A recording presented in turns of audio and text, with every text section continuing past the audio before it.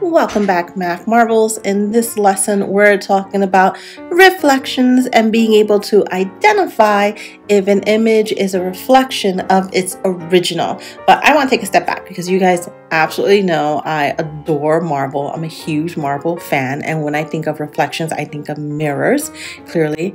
And I think of things like in Doctor Strange, the mirror dimension.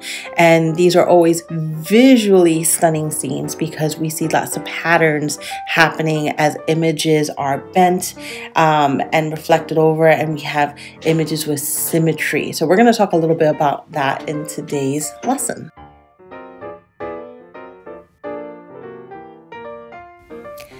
So just like with the gloves, what we're going to do is we're going to remember that anytime we have a reflection or we see the word reflection, our minds, we're going to think of two images that are congruent, symmetrical, and you're going to think of the word flip. Wherever that line of symmetry is, where does that flip happen in the image? That's what we're going to think about because everything else will correspond. So let's look at these two and we want to figure out in which one is the blue image a reflection of the red. So our red is the original, so I'm going to put OG for the original. And we want to think about the blue image. Is that a reflection? And think about it again with the gloves.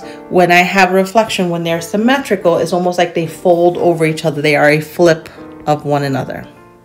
So something to think about in A is look at how far away the 2 points are from each other. They're the same distance from our line of symmetry. Here's our line of symmetry. I'm going to just abbreviate it for a second. So those are the same distance, and the same thing with our other points. Look at how far away they are. They're also symmetrical. They're the same distance away from that line of symmetry. So again, we're thinking about which sides correspond to each other, and the image should look flipped. So like I can take this and I can overlap it.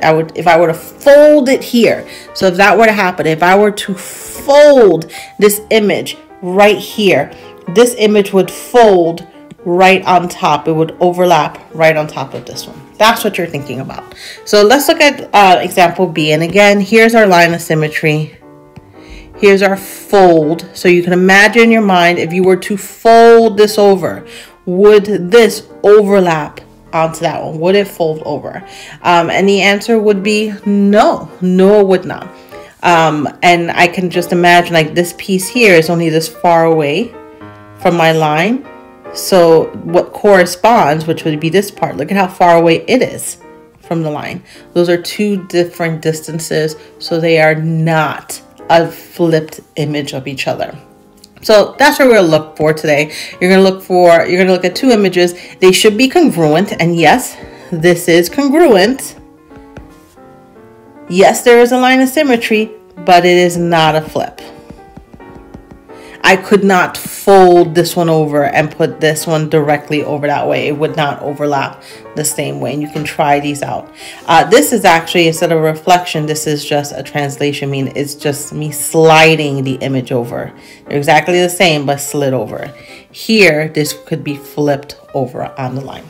So hit pause for a little bit so you can jot down some of these ideas, and you might want to say them or write them down in different ways onto your notes. And let's look at one more example together.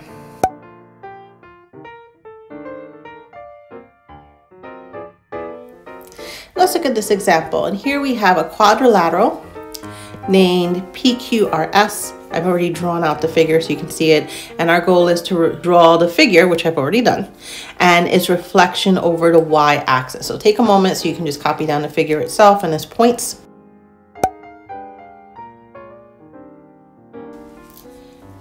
And now we're going to draw the coordinates of P prime, Q prime, R prime, and D prime. So what I'm going to do is first, why don't we start by drawing the line of symmetry, and it's going to be across the y-axis. So I'm going to draw a straight line on the y-axis.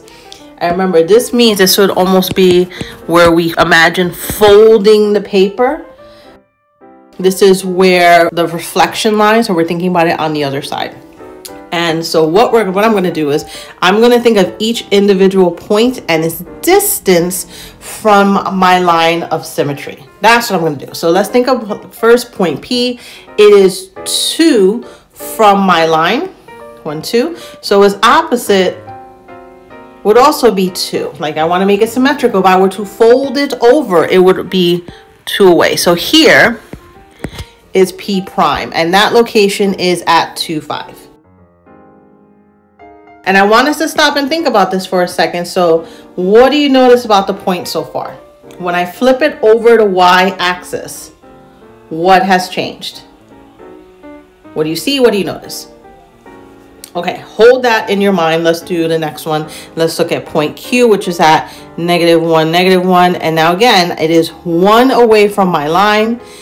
So it is also going to be 1 away on the opposite side. So here is Q prime. And now that is 1, -1. Again, think here. What do you see? What do you notice is different between Q and Q prime? What's changed in the coordinates? And you're probably noticing it's not my Y that's changing. It's only my X. My X is changing from a negative to a positive. Or in other words, it's changing from quadrant 2 to quadrant 1. That makes sense because I am going over this line. So everything that is over here is going to flip over into quadrant 1. So except now let's look at this point over here. Still, it's moved to where my X's are positive. So that makes a lot of sense.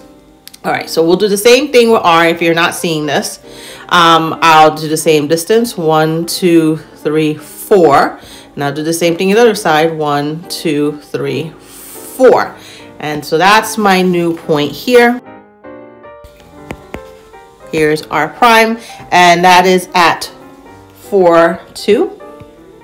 So my pattern is continuing, my Y's are staying the same. So I'm going to try that. Let's try thinking about this with S prime. So my Y is going to stay the same, and my X is going to go from -4 to +4. So it should be at 4, 4. Let's see if that is true.